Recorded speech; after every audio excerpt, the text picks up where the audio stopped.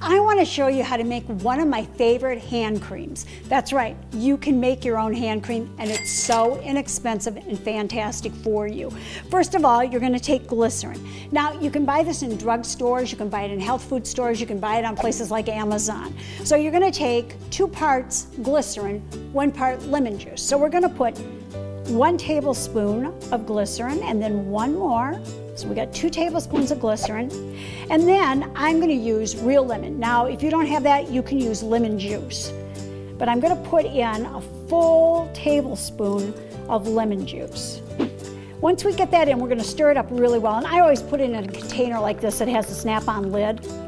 Just stir it up well. And when you're ready to use it, dip your fingers in, work it in. It feels fantastic. It draws moisture to your body. It exfoliates. And the nicest place to use it, on your feet. Put it on your heels and your feet at night. Put on some socks and go to bed.